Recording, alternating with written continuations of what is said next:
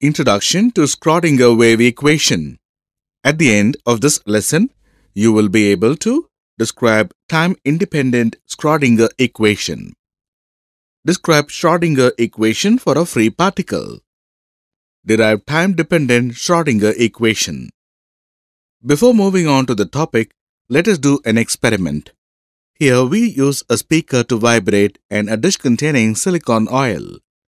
Now, if we take a toothpick and make little droplets over the surface of the speaker, the droplets start to bounce. Every time the droplets land on the surface, it creates a wave. And when these droplets are passed through a slit, they form an interference pattern. When an electron is passed rather than behaving like particle and ending up in two clumps of column behind the slit, it produces an interference pattern. As suggested by de Broglie, an electron behaves as a particle and as a wave. So what does Schrodinger wave equation describe? When an electron behaves like a particle, it would move in a straight line and it is easy to find within a certain area. But how to find the electron when it behaves in wave format? Here, we use the Schrodinger wave equation. The probability of finding a particle within a corresponding area is by using a symbol psi. Wave functions are usually complex with both real and imaginary parts. We will review some basics with complex algebra used in Schrodinger equation. Psi is equal to A plus IB. In 1935, Erwin Schrodinger made a thought experiment with a cat, which portrays the quantum mechanics. He put a cat into a box, along with a flask of deadly poison, a Geiger counter connected with a hammer, and a small bit of radioactive material. Here, we are going to see an important term in quantum mechanics, that is, superposition.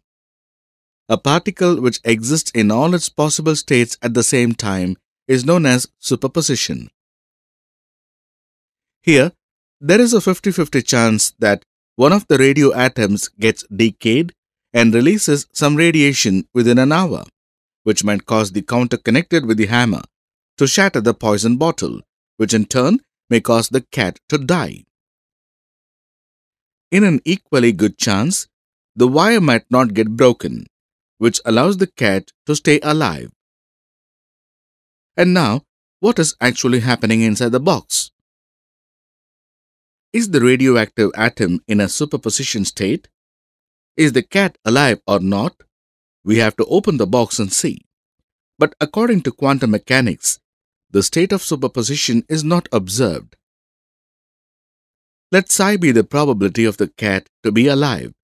Psi is equal to A plus IB. And psi star be the probability of the cat to be dead. Psi star is equal to A minus IB. So, psi and psi star refer to superposition of states. Since the cat can either be dead or alive, the state of superposition is not seen.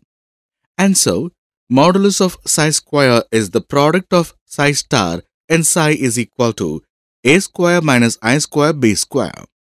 We know that the value of I square is minus 1, which gives A square plus B square.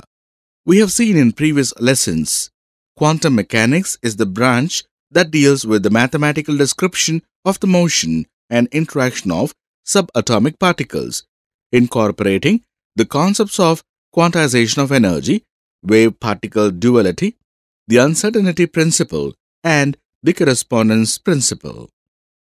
Schrodinger wave equation is used to describe the behavior of a particle at the atomic level.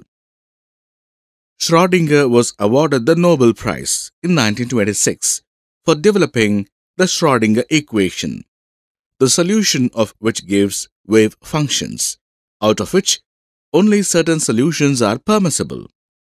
The probability of every possible observation is determined by the wave function, but prior to the observation, the wave function changes and evolves in a completely deterministic manner. Schrodinger wave equation has two forms.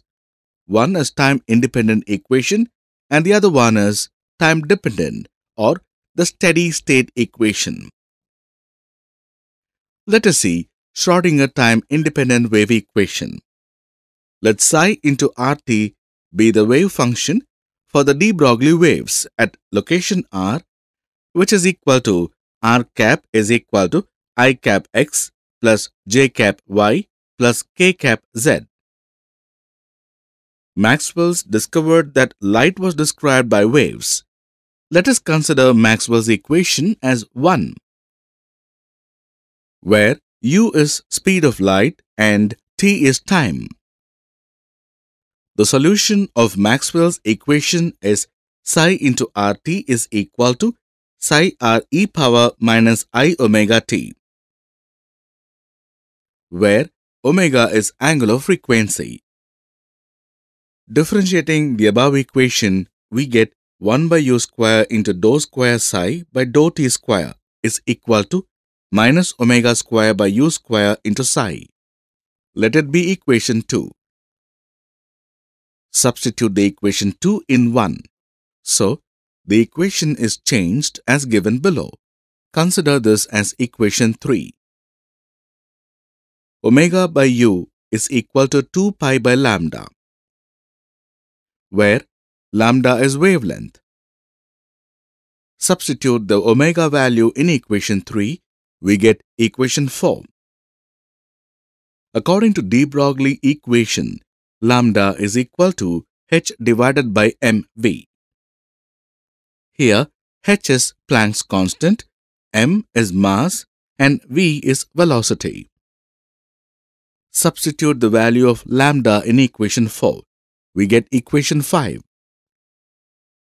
We all know that the energy equation is half mv square is equal to E minus v. Apply this to equation 5. We get a Schrodinger time-independent wave equation. Here, E denotes kinetic energy and V denotes potential energy. Let's apply Schrodinger equation for a free particle V is equal to 0.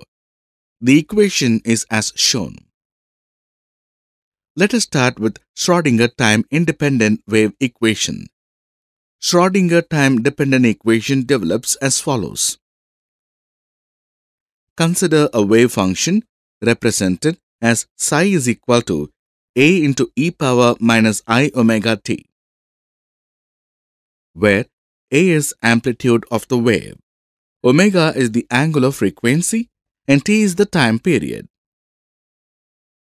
Differentiating the above equation with respect to t, we get dou psi by dou t is equal to minus I into 2 pi nu a into e power minus I omega t.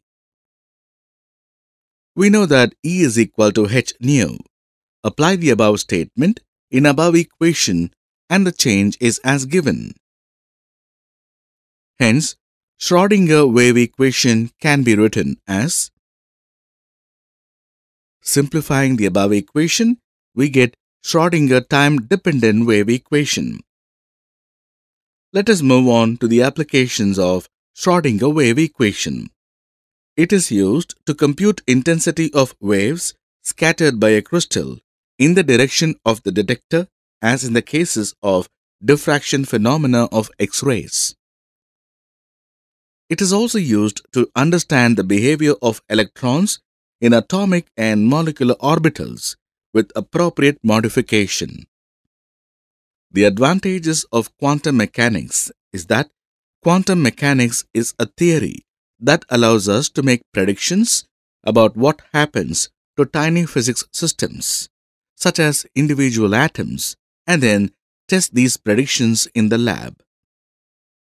Summary: wave function is a mathematical tool used in quantum mechanics to describe any kind of quantum physical system. Wave functions are usually complex with both real and imaginary parts.